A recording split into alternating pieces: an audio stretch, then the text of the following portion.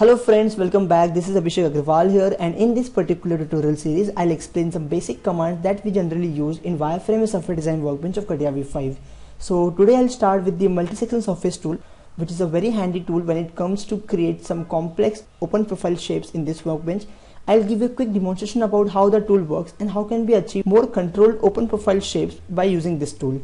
So to start with the tool, go to mechanical design and Wireframe and software design workbench over here. Name the part as multi-section tool. Now to start with the tool, we need two profiles to be created. So we'll select a YZ plane to create a profile, and let's make any arbitrarily open sketch. Now we need to create one more plane which is offset to our YZ plane to draw a second sketch. So select this plane and go to sketch to make a second open profile sketch of comparatively different size. Now two profiles have been created. If I select a multi-section surface tool and select these two entities, I can see the by default profile has been created between these two entities. So this is how a multi-section surface tool works. It is a very handy tool and used very frequently to make any complex shape in this workbench. Now what if the profile is to be created in a curved path, not a straight one like this? So this can also be achieved in a multi-section surface tool by providing a guiding curve to the profile. So I'll quickly show you how to achieve this. First I will hide the multi-section surface one and I'll select our XZ plane to draw a guiding curve. So quickly project these two entities into our plane and draw one arbitrarily curved surface.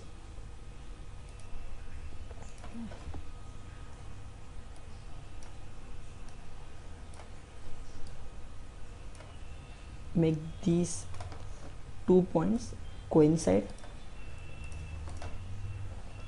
and don't forget to make these projections as a construction so that they won't interfere into our sketch.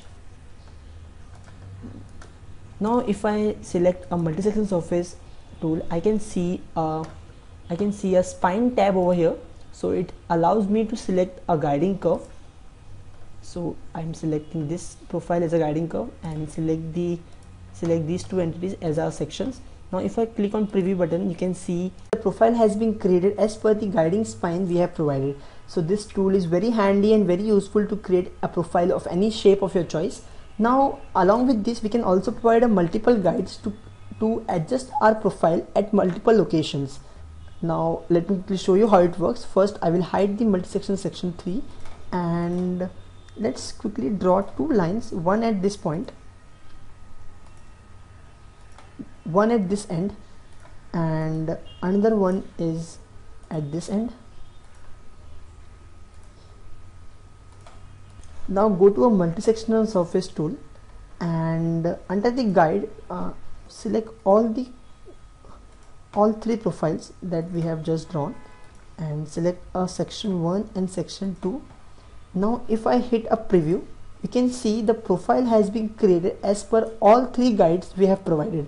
So this provides a better control over the profile and to make a profile of our choice. So this is how a multi-section surface tool works in Wireframe software design workbench.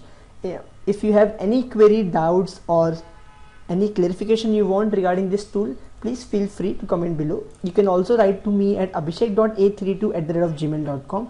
And if you find this video worth, please subscribe me so that I will be encouraged to make more and more videos to learn Catia V5. So till then, thank you very much. Stay tuned.